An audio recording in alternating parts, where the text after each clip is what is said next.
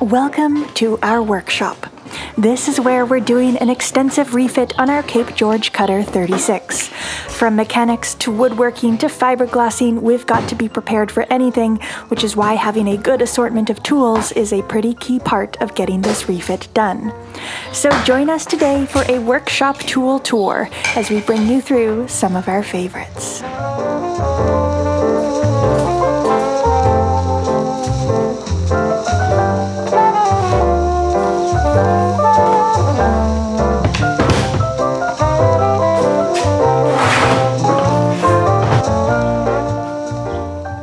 Almost all of the tools you see in today's episode are sponsored by one person. He was the person that originally introduced us to Cape George boats, and I'm talking about Scott. Yeah, we wouldn't have a third of these tools if it wasn't for Scott's generosity. And not only is Scott very generous, but he's also extremely knowledgeable. So he has an awful lot of experience with different tools and how they perform over time. And so that knowledge was really invaluable as we went through the process of picking these tools. This workshop series is not just the two of us, but it's three musketeers, and Scott is pretty involved, and this all wouldn't be happening without him. So huge thank you to Scott. Yes.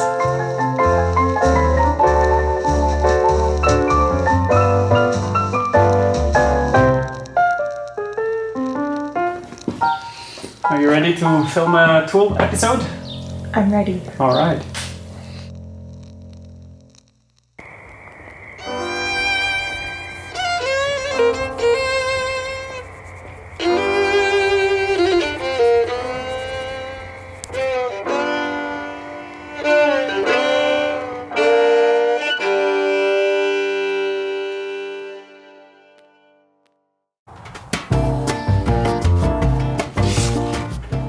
Starting with the most basic, it is gloves for me. Comfortable gloves, masks, glasses, and headphones with built-in Bluetooth make a big difference to daily life. Getting sturdy, form-fitting, and flexible gloves makes many jobs easier and safer. A dust mask like this one is much better than the N95 style, as this one doesn't fog up glasses. And headphones with Bluetooth are pretty key for long work days, because podcasts and audiobooks go a long way in making monotonous tasks more enjoyable. And for using power tools, I really like to use the face shield because you can keep it at a distance, it doesn't fog up, and it protects really nicely. Also, a box of Tyvek suits. These have proven to be invaluable when you're grinding and doing fiberglass work. On the topic of workshop apparel, you wouldn't believe the amount of comments we get about Aladino's pants. They've got a lot of pockets and built-in knee pads.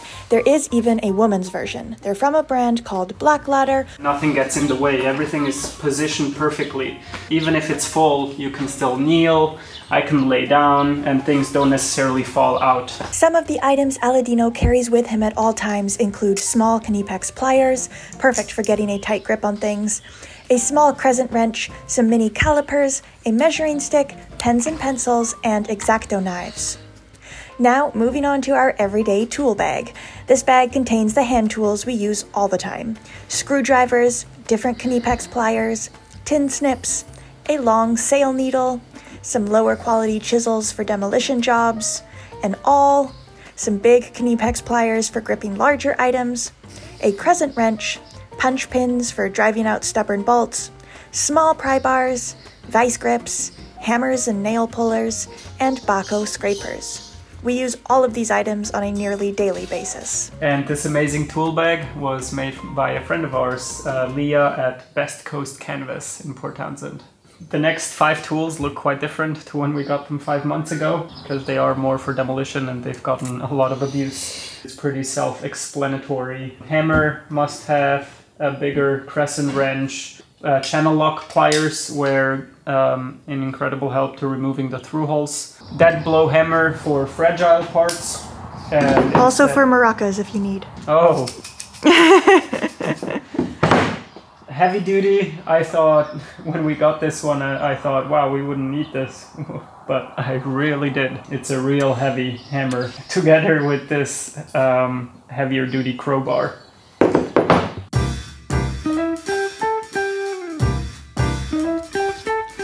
Moving on now to one of my favorite sets to capture on camera. I mean, look how that gleams.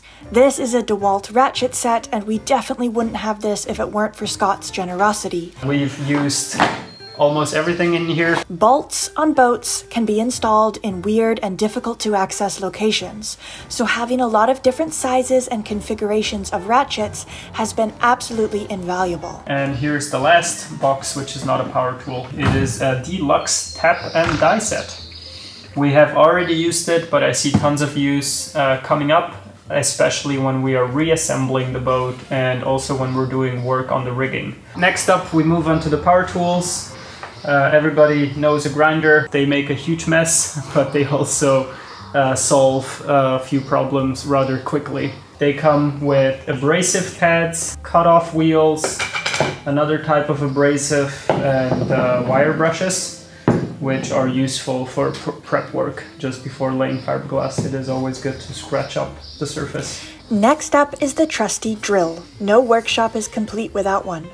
This versatile tool can do just about whatever you imagine when combined with the right drill bits. So this one here, I'm sure everybody knows, a kit of drill bits.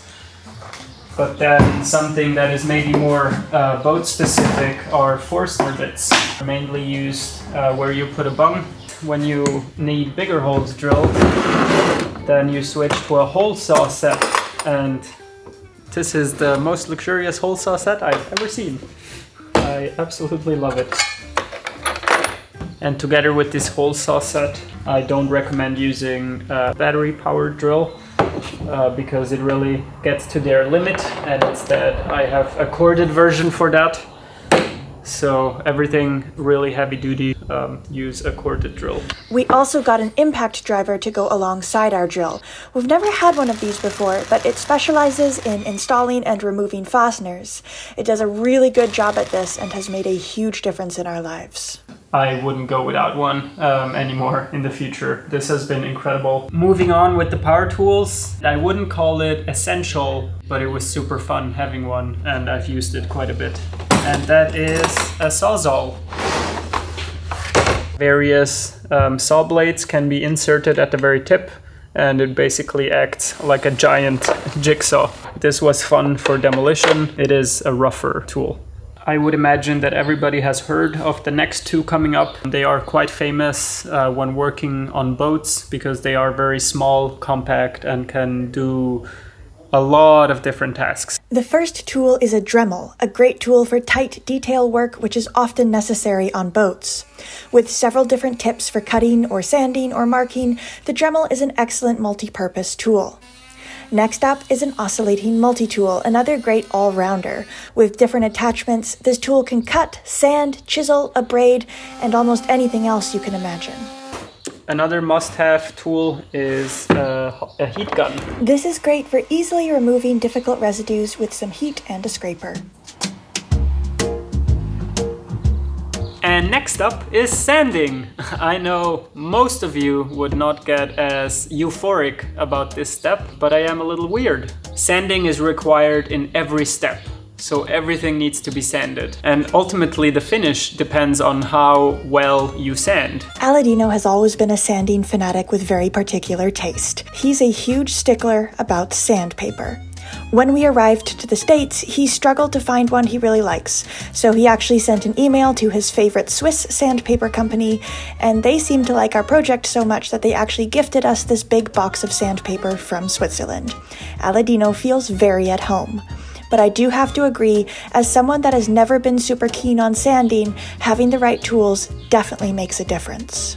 There is different types of abrasive on the sandpaper, and there is also different types of backing paper that abrasive is put on the paper. If it's of lesser quality, that grit is not dispersed perfectly on the sandpaper, and you get the occasional scratches which are off. And also on some sandpapers, the abrasive just dissolves and you have like sandy hands, and as you're sanding, it gets stuck in your workpiece.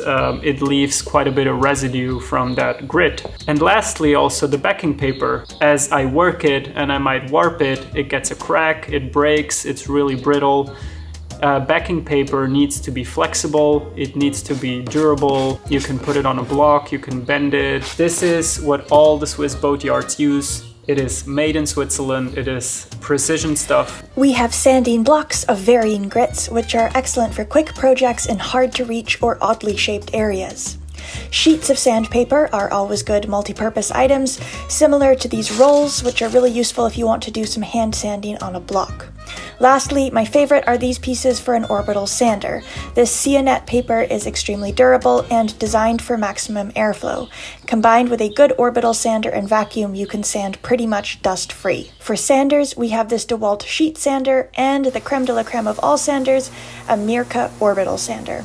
These are crazy expensive, so I don't recommend them unless sanding is a part of your daily life.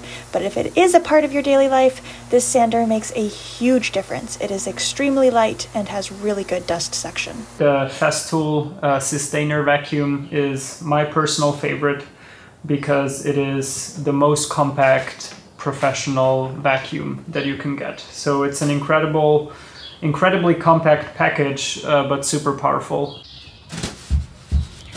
Next up are our woodworking hand tools. It's a modest selection of good chisels, planes, and measuring devices, although as we move more into the fine woodworking part of this project, this collection may grow. Sharpening stone, of course, and then 3 planers. I have a spoke shave, I have a little low angle hand plane, and the Bailey, what is this one called? The number 4, Bailey number 4 hand plane.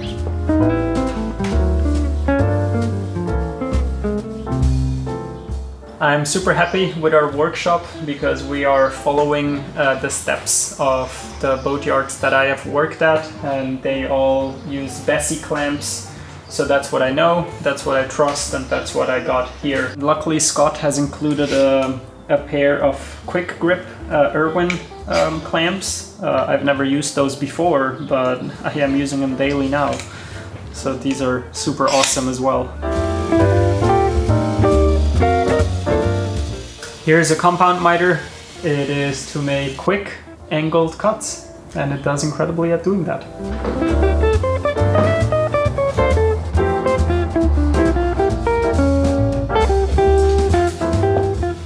This here is a thickness planer, and I have pretty much the same praise as for the compound miter. This has just sped the project forward in an incredible manner. And as the name suggests, a thickness planer is to put different pieces of lumber through it and changes the thickness of it. This should actually go with the basic tools. It's a jigsaw, and I've been very impressed with this one. No vibration at all.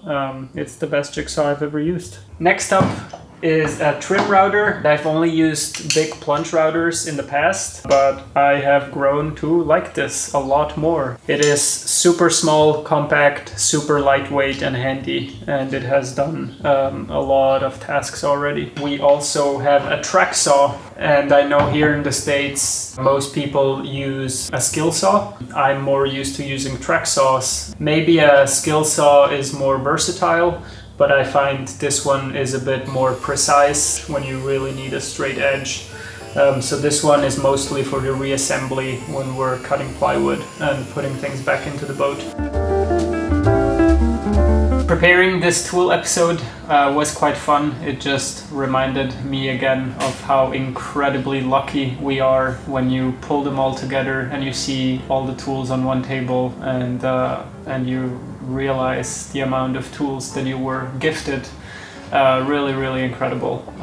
Thank you, Scott. Thanks to the generosity of Scott, and thanks to Sia for sending us a box of sanding stuff, and to all of our patrons for helping make this all a reality. We are able to have these tools, which have just gone so far in letting us do this refit without cutting corners.